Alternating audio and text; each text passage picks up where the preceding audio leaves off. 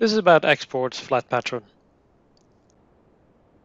Individual plies can be exported by right mouse button on the object, export flat pattern, which also works for multiple selected plies. To export all available draped plies, you can export the flat pattern from the analysis group or right mouse button click on the laminate header and go to export flat pattern. You can only export plies that have a successful draping simulation result. On export, you can choose to send it to DXF or DWG format, and whether you want all plies to have a separate file or to all drop them in the same file.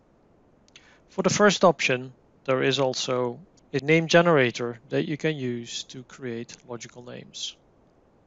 So by selecting these 4 elements, you can create logical names for each ply.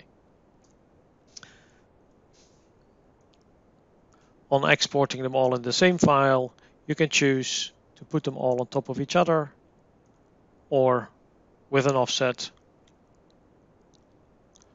or place them each on a separate sheet.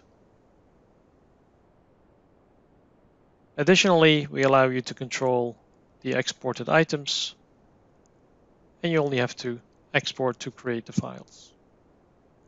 Thank you.